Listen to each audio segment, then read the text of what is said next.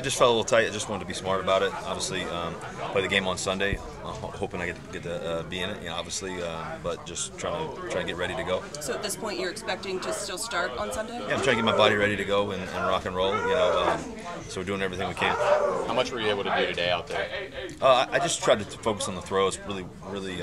Didn't try to do too much today. Try to be smart, because knowing that we have all today and tomorrow, and then obviously Sunday morning. Did you do anything in team today, Russ?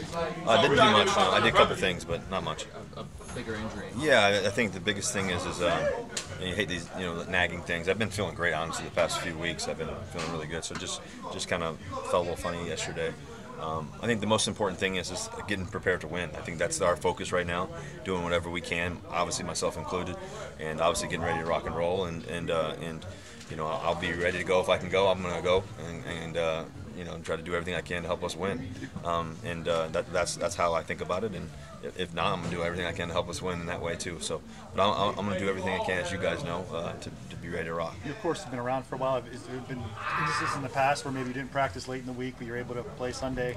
Yeah, for sure. I mean, there's been times where I maybe limited in some practices in the past or whatever, but go play on Sunday. So I'm not worried about that part of it. I think the most important thing is helping us win and doing whatever I can do to do that.